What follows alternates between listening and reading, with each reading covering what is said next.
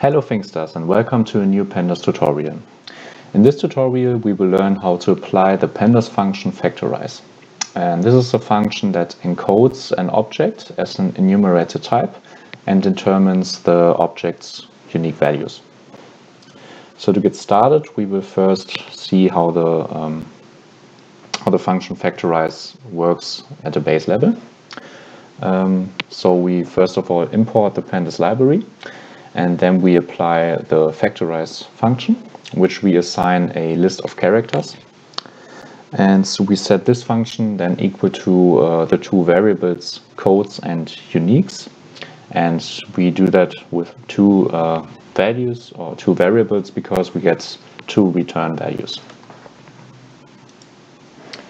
So when we execute that, we have the codes value here. And here's the uniques value. So codes is an array that contains the numeric values from the initial list. And we can observe that there are numeric values assigned to each unique character in the original list. So for example, the letter or the character C is the first value in the original list. And it is assigned the numeric value 0 because it is the first one and the computer program starts counting at 0. So C gets assigned the numeric value 0. And for example, B is the next value from the list. If we look from left to right, the next unique value. So B is the next value here, and the next numeric value would be 1. So B is assigned the value 1. And the data type for the codes array is int64 because we have integer values here exclusively. And we also get uniques as an output. And this shows the unique values from the initial list, which are C, B, D, and A. And they are presented here in the order that they occur in the original list.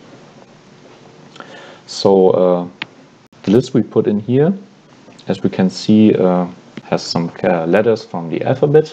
However, in this initial list, these letters are not ordered alphabetically.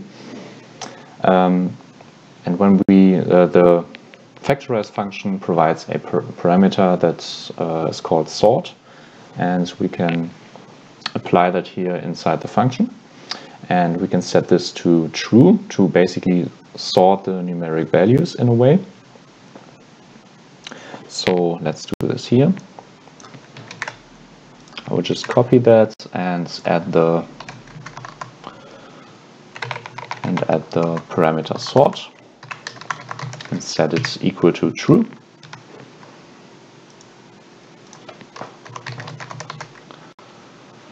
So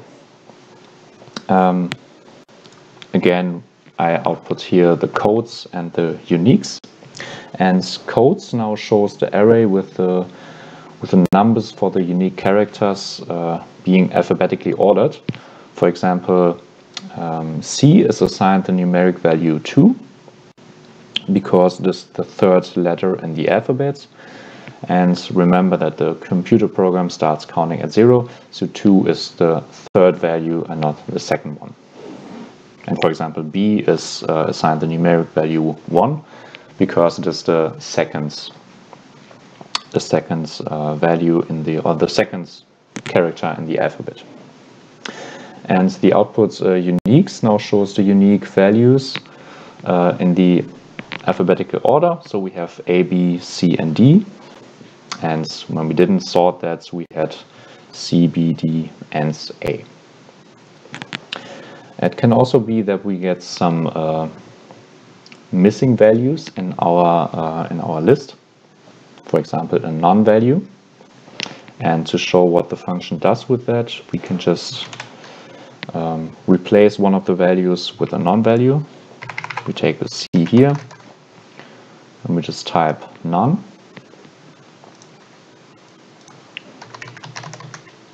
And again, we output the codes and the uniques. And we could see that there is a -1 value in the codes array for the non-value. That's because there is a parameter, it's called nar_sentinel, that's used to handle missing values. And as we can see, we didn't apply this parameter here, we didn't specify it. So the function takes this parameter's default value, and this is -1.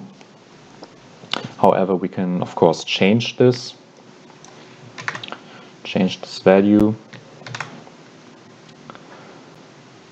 when we apply this parameter. And let's just take -10. And this way we get the value, numeric value -10 for the non-value. I can also again output the uniques.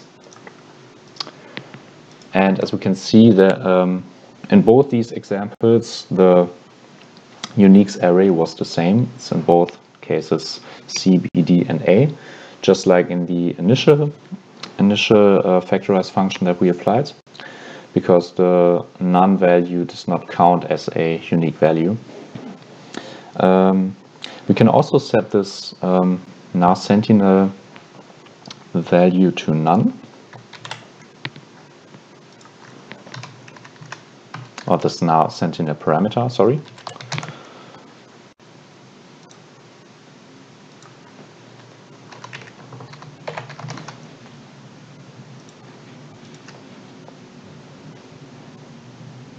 So this way, the non-value in the initial list gets assigned the numeric value 4 in the codes array. And that's because by setting the nar_sentinel parameter equal to none, we do not drop the non-value, but we basically count it in. So since the other characters C, B, D, and A get the numeric values 1, 2, 3, 1, 0, 1, 2, and 3, respectively, the non-value gets the next numeric value, which would be 4. And also in the uniques array, this way we can find the value nan after the other characters, because this way we basically count in the non-values or the missing values. We can also factorize other pandas objects. By now we have only factorized lists, but if we factorize other pandas objects, we get different types of different output types for the uniques value. And now we will factorize a Panda series.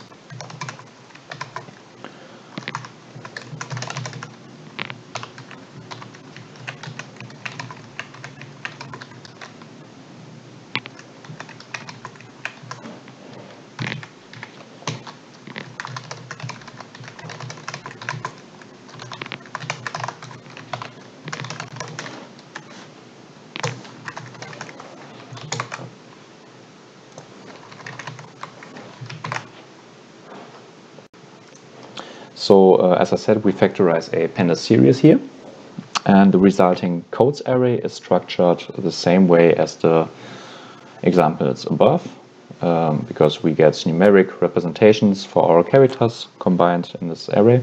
However, the uniques array or the uniques output has changed, because now it's not anymore of the type array, but it is now the type index instead of array. And we could also, for example, factorize a categorical object. So we do this pd.categorical.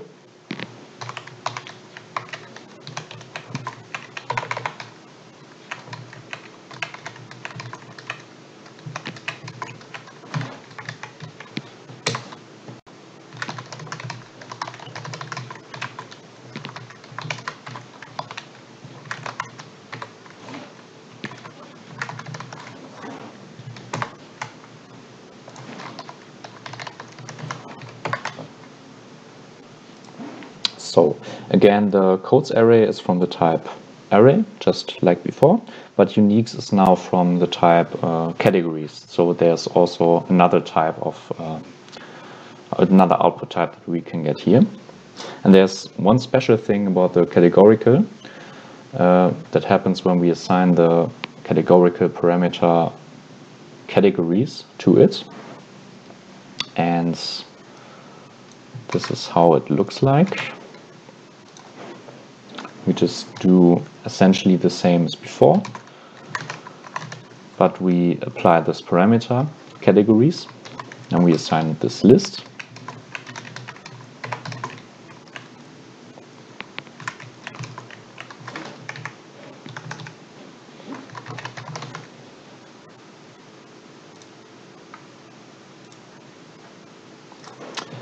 So as I said, we take the same characters for the factorization as in the two examples before, but this time we apply the categories parameter and we assign it this list with the characters A, B, C, and D, and they determine which categories we want to get.